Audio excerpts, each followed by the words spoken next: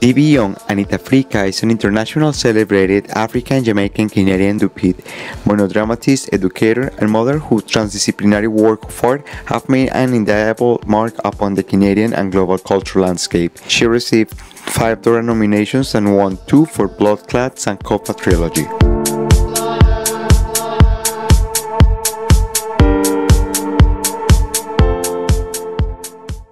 Hi amigos from Las Perlas TV. Once again we are here with an amazing, extraordinary woman that I really admire, and Alex, unfortunately she's not here to interview her, but I'm very glad because I am the one interviewing you today since the last time it was Alex. Yes. I'm like, oh my god, I want to interview her, I want to be here. Like, anyway, like now I'm on the spot with this amazing woman. DB Young, thank you so much for coming. I'm so happy to be back, and now I get to talk to the whole team. Exactly. So tell me, what's gonna happen starting on June? Oh, I'm so excited. You know, I've been back in town for a few months and everyone's like, are you really back? Or are you kind of back? Every time you come back you say you're staying and then you leave. And so I've put down roots and like having a wonderful celebration of returning to Toronto. I'm so happy to be back home. And so I'm remounting the Sankofa trilogy, the whole trilogy, Blood, Benu, and Word Sound POWAH, June 16th, 17th, and 18th, and I'm launching the DVD version of the plays. Wow. So now they will have them on DVD. And it's my way of also saying thank you to Toronto for supporting me through that process. And now I'm in the process of adapting the 3rd play into a dub opera, which is like a 15-member cast, and I'm casting it out to all young people. So we're having the auditions on June 23rd, and then we're gonna work on it for a year to have a big, like, epic Jamaican, African, Canadian musical dub reggae madness. So this is my way of doing the show as a one-person show, and then passing the baton, because it's time to pass the baton. Wow, I am speechless. There's like so much going on. So okay, so first, the auditions for this amazing, extraordinary performance. So how is it gonna work? Where people can find information about this? If anybody's heard of Rise Movement, the Rise Movement is like, there are these young people who are coming from all walks of life who are super talented, and we need to mentor them. We need to give them energy, we need to give them support, we need to give them love. So they are hosting the audition at the Rise Movement Monday night soiree that happens every Monday night, but this specific audition is on June 23rd. That's the magic night.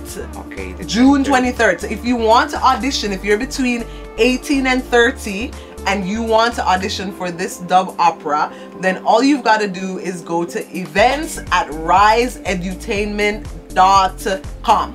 events@riseedutainment.com, and just send an email saying I want to audition, and then we'll take it from there.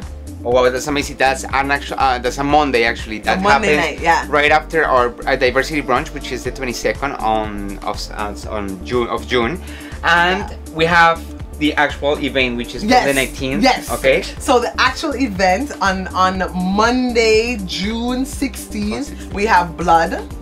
On Tuesday, June 17th, we have Benu, and on Wednesday, June 18th, we have Word Sound POWAH. And then after each show, I'm gonna have a talk back with the audience, so we get to chat, and talk about art making, and talk about the relationship between art and activism, and talk about how do we find our inner artists if we're not practicing, and talk about self-actualization, and talk about the relationship between self-actualization and community realization, and talk about anything else that you want to talk about.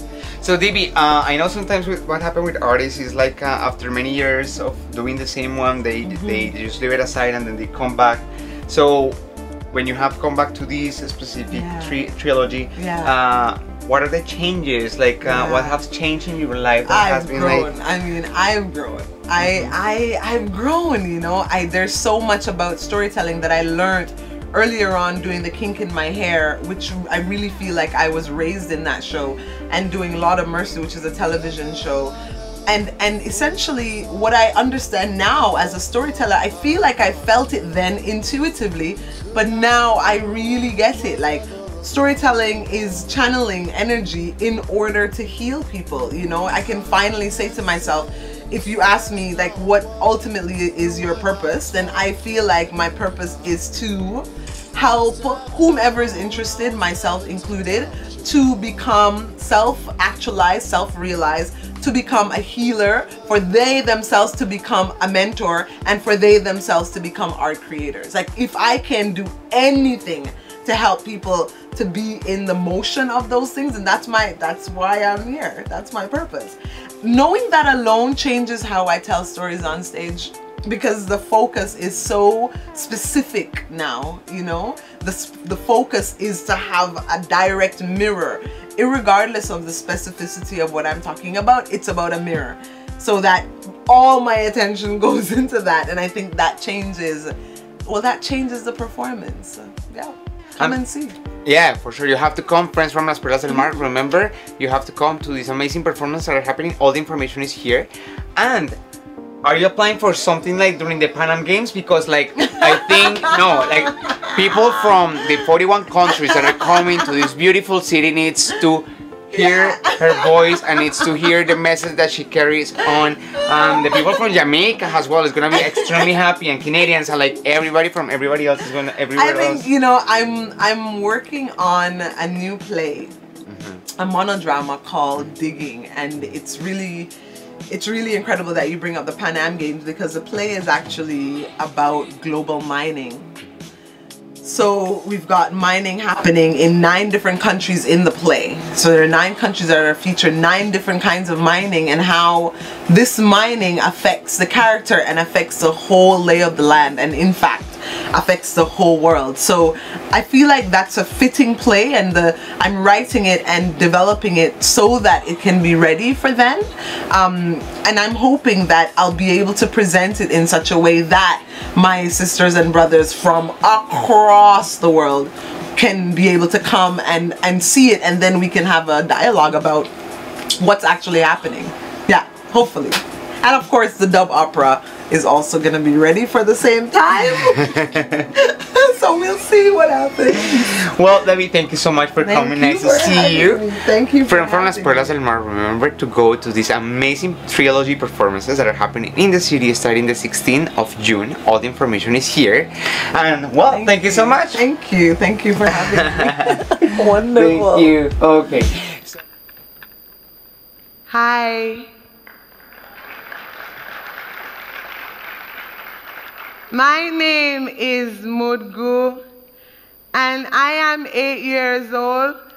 You know, I don't understand why my uncle Sam insists on holding my hands when I'm sleeping, and if I open up my eyes and look into his face, he tells me to shh, close your eyes, don't be shy, don't make no noise, 'cause we don't want your mother to wake in the place. He says, don't tell nobody what is going on. I have a special love for you, your mother won't understand. Keep this between me and you.